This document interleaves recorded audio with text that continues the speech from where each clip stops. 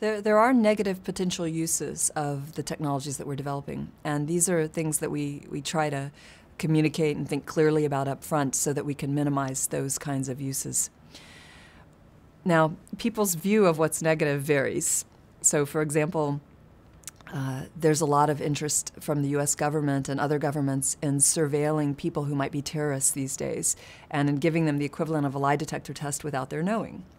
So if you could walk up to the counter and we could ask you questions and see your periorbital blood flow or other things changing in your body without even strapping a sensor on you, you wouldn't know that you were being measured, and you'd be less likely to try to fool the system, and they could maybe do a better job of screening out potential disasters at airports and other public transportation facilities and so forth. So the public generally, embraces these things that improve safety and think that might be a good thing. Now, that same technology, however, could be used in other ways that I think people would find very problematic. I know some of the people who develop it think that what could be wrong with lie detection technology? After all, lies are evil, and anything that prevents that must be good.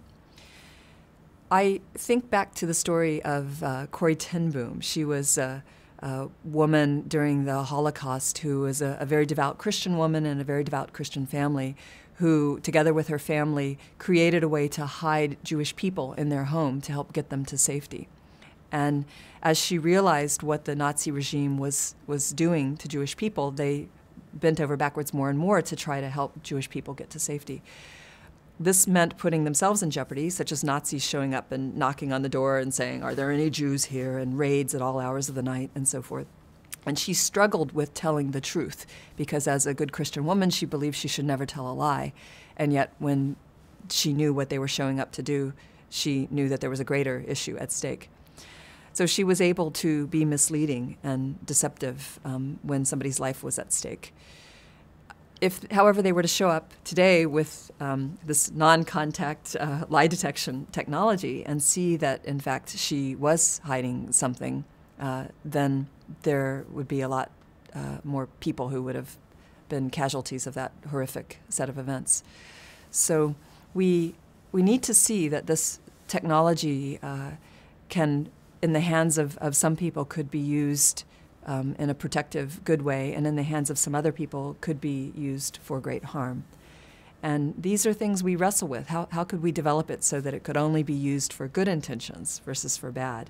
How could we develop it in a way maybe that it can only be used if a person chooses to share their information as opposed to is having their information extracted from them?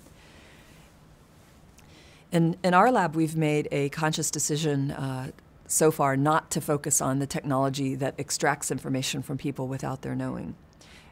Instead, we are focusing on technology that people can choose whether or not they want to participate in it. If they choose to participate in it, it's opt-in. They choose to put it on. They choose to control it. We usually design it also so they can look like they're using it in a way that other people think they're using it, even if they're not. We build in ways that they are truly in control of the technology so that it enables their self-expression as opposed to enabling somebody to extract something from them. At the same time, there's a fine line there, right? You give somebody a tool for self-expression and have somebody else pointing a gun at them, off screen, right? And it looks like they're using it for self-expression, but they're using it under duress. So there are limits to what we can do. And I think those limits are very real, and they make us think very carefully about what we do and don't want to design technology to be capable of.